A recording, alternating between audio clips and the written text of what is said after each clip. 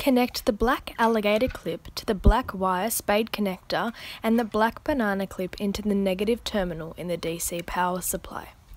Connect the red alligator clip to the red wire spade connector and the red banana clip into the positive terminal of the DC power supply.